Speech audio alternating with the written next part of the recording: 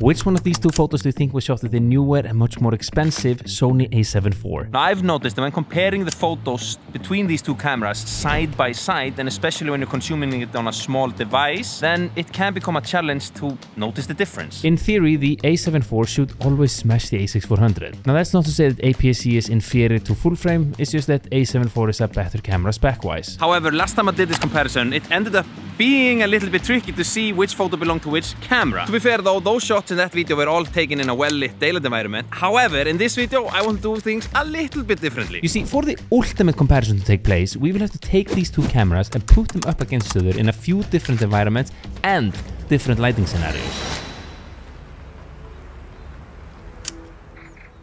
Alright, so let's start with an outdoor daylight environment. Here I think that both of the cameras do a pretty decent job, and it can be a little bit tricky to see the difference. But just for the fun of it, you know, let's throw up a few photos here and see if you can spot which is which.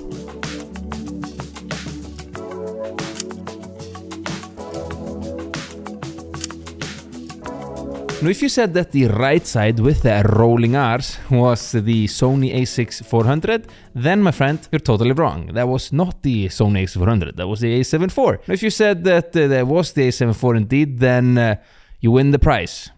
Great honor to your whole village. For me in this scenario, one difference that I noticed is the bokeh. I was mostly using the Sigma 56mm on the APS-C and the Sigma 85mm on the full frame. The reason for the choice of exactly these two lenses is that with the crop factor, the 56mm, it punches into around 84mm, so it's right up the alley of that 85mm look, and I wanted the photos from both of the cameras to, you know, look as similar as I could. However, although both lenses are f1.4, then it's not really the same, due to the fact that the crop factor also affects the aperture. Correct me if I'm wrong, but keep that in mind. Also, I want to add that the 85mm Sigma art lens is obviously, you know, a better lens. It's a beautiful piece of glass in my opinion. So it's maybe not fair to, you know, compare these two cameras with these two lenses, but, you know, life isn't always fair, and to be fair, that's a lot of fair, you know. Then the 56mm on APS-C is a fantastic portrait lens, and in my opinion, the best that I've tried. So these are the two lenses that we're using, you know. Another little difference I can spot is the fact that the A7IV offers a better dynamic range. This you can really start to feel when you edit the photos, because you can, you know, push the shadows and highlights more without them breaking, and in all honesty, you can be a little bit more sloppy when photographing with the A7IV. But if you're mindful and know how to work the A6400 to its limits, then it can be tricky to notice the difference, like you saw with the photo that I showed you in the beginning. Have you managed to figure it out yet, you know, which was shot with which camera? So we're in the studio now, and I was thinking, instead of using all of this, you know, lighting equipment and these professional lights that you see here, then I'm thinking that I'm just gonna use natural lighting source. There's some big, beautiful windows here. The reason is that all of you guys have natural lighting available, unless you live, you know, deep in a cave, but I'm guessing you don't do that.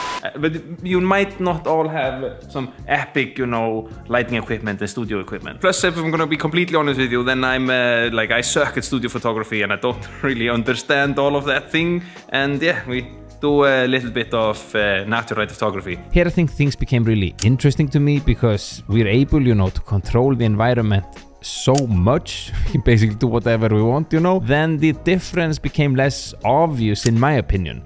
I mean, these two photos, they're pretty identical, don't you think? And then here I decided to use f2.8 on the full frame and f1.8 on the APS-C. Oscar, how does it feel being so handsome? It's a burden. Now, in the middle of the photo shoot, Brandon, he entered the studio and started to talk to us. He said, "What are you doing?" And I said, "I'm doing a little studio photography, and I'm not using the lights because I suck at them." He thought that was utterly ridiculous and made fun of me for thinking, you know, studio flashlights are intimidating, and rigged up a pretty decent and simple lighting for us in just a matter of minutes. Big thank you, Brandon. And to me, this is super interesting, maybe just because I'm a big camera nerd, but here you can really control the entire lighting setup. We decide everything. We're like gods in this space, you know. And then to me, it became quite hard to see a big difference, like one is better than the other difference, you know what I'm saying? Maybe if you start to pixel peep, the A7IV with the Sigma sharp lens is a little bit sharper. But then again, the 56mm Sigma is also super sharp, as you can see here, so I'm not totally sure. I mean, what do you guys think? Is it easy or hard to spot the difference? I would honestly love to know, so please put the comments in the description down below and let me know, you know?